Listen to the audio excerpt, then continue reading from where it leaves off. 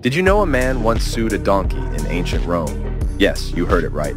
In ancient Rome, a man was once carrying a load of firewood on the back of a donkey. Suddenly, his donkey stumbled, which caused him to fall. Out of anger and frustration, that man decided to take the donkey to court. He claimed that the donkey was negligent and caused him harm. Surprisingly, the court took the matter seriously and held a trial. In the end, the donkey was found guilty and was ordered to repay the man for his injuries. This case just goes to show us how the weirdest practices of today were considered completely normal back then.